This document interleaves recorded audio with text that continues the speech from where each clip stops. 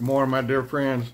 I'm going to share the third chapter of the book of Colossians with you this morning.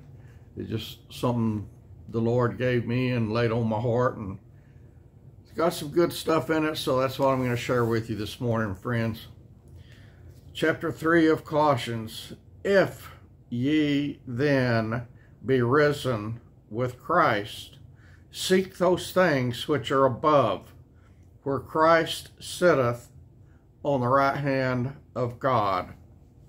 Set your affection on things above, not on things of earth.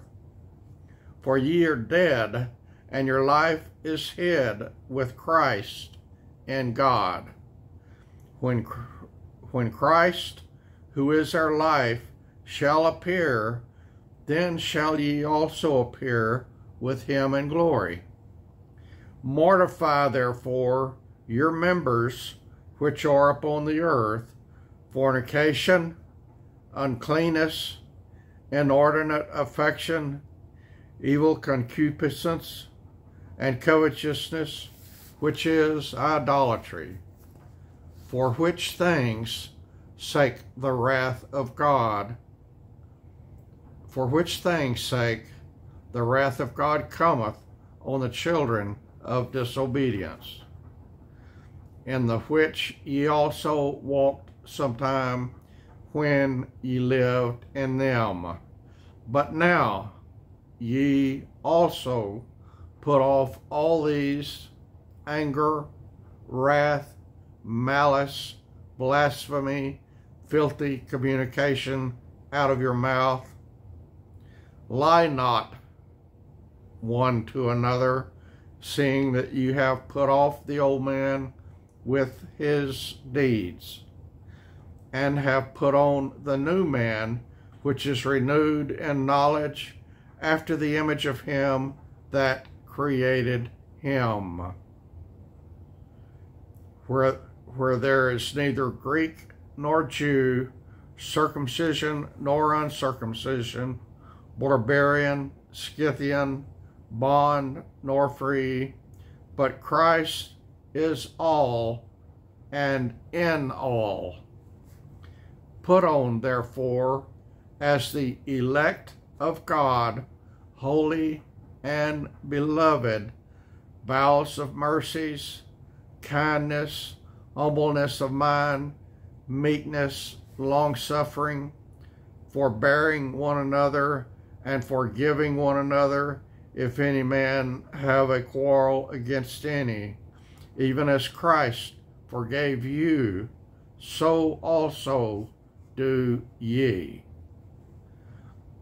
Above all these things, put on charity, which is the bond of perfectness. And let the peace of God rule in your hearts, to the which also ye are called in one body, and be ye thankful. Let the word of Christ dwell in you, richly in all wisdom, teaching and admonishing one another in psalms and hymns and spiritual songs, singing with grace in your hearts to the Lord. And whatsoever you do, in word or deed, do all in the name of the Lord Jesus, giving thanks to God and Father by him. Wives, submit yourselves unto your own husbands, as it is fit in the Lord. Not in your husband, but in the Lord. Husbands, love your wives, and be not bitter against them. Children, obey your parents in all things, for this is well-pleasing unto the Lord. Fathers, provoke not your children to anger, lest they be discouraged. Servants, obey in all things your masters, according to the flesh, not with eye service as men pleasers, but in singleness of heart, hearing God. And whatsoever ye do, do it heartily, as unto the Lord, and not unto men, knowing that of the Lord ye shall receive the reward of the inheritance, for ye serve the Lord Christ. But he that doeth wrong shall receive for the wrong which he hath done, and there is no respect for persons. So bam, there you go, friends. That's some good stuff to start this morning off with, isn't it? I've had my 2 hymn books over here singing and singing and singing, but my voice is all scratchy and crackly, and so I'm not going to sing to y'all this morning. But I can read God's holy word to you, and I'll be back with more. I like sharing God's holy word with you. I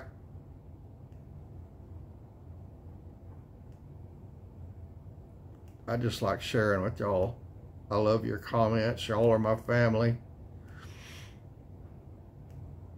I'm thankful for every one of you. And goodness gracious, y'all are writing so many comments now, it's hard for me to keep up. I don't even know where I'm at with comments. I responded to probably 50 of them last night, and I don't know what I got left.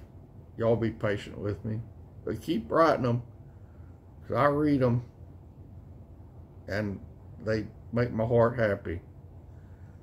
Y'all are my family, and I thank God for every one of you. All right, y'all have a good day, and all y'all on the other side of the world, y'all get some good rest tonight. May God give you good rest. All of you, stay safe, stay close to the Lord. That's where we need to live, in the bosom of the Lord all the time. He loves us, y'all, way more than we can imagine. We need to love him back. We need to share him. That's what we need to do. Every one of us needs to share Jesus. Let the Holy Spirit work through you. Listen to my video yesterday on the Holy Spirit. It was a long one, 40-something minutes long. But y'all, you need to let the Holy Spirit work through you. You're the vessel in which the Holy Spirit can reach others. God bless you, friends.